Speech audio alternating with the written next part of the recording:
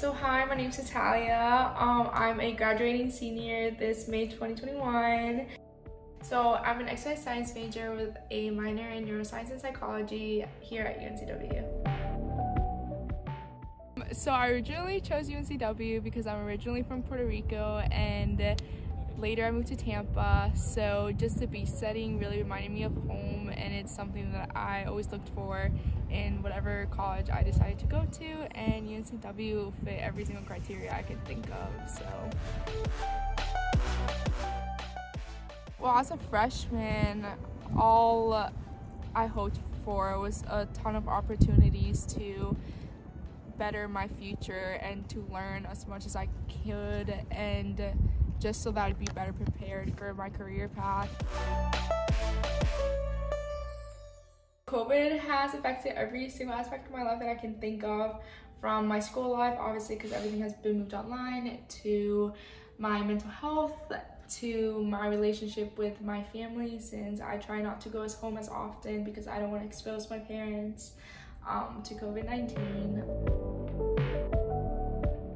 It's actually really depressing going around campus and seeing how empty it is. It doesn't feel like a campus anymore, a university almost. It just feels like foreign because I'm just so used to walking around and seeing faces that I recognize and stopping by on Chancellor's and saying hi to people. It's depressing because I'm used to one thing. I've been used to it for 2 years now, and to see how things have changed, how different they were, it just sucks. Yeah, I mean, it's taught me a lot about myself and my own fears surrounding the future. It's highlighted some of my anxieties of not being able to control certain situations, as this is a pretty uncontrollable situation.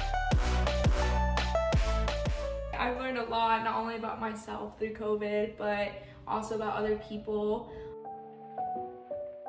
Although we're faced with the same situation of obviously having to confront everything that comes with COVID, we've all handled it just a little bit differently. Whether it's some people want to wear the mask, some people don't. It's helped me deal with those situations in a mature way, even when I might not necessarily agree with those people. I can now take a step back and acknowledge their own opinions, regardless of how different they are from mine, and continue to live my life the way that I believe is the correct way. I have no hope for the future.